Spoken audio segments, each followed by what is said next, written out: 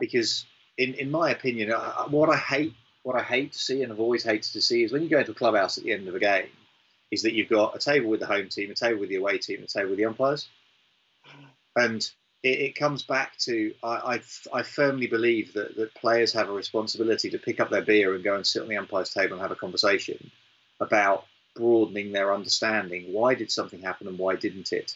And at that point in time, if it's possible, and it wouldn't have been possible at the end of the Canada Island scenario, I get it. If there is emotion that surrounds a particular game, that needs to be diffused. But in a general scenario, find a moment to have a conversation. Mo Furster was the best at it. Barry Middleton was the best at it. They just had a relationship that was developed. Don't get me wrong, they're both insanely good interstellar players who played over 300 times both and 400 times in Barry's case for his country. They're going to be listened to.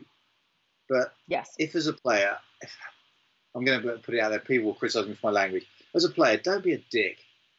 Nobody wants that. You just have a conversation. Go in the bar afterwards, pick up a beer, go and understand, but understand in a conversation that you're not trying to win.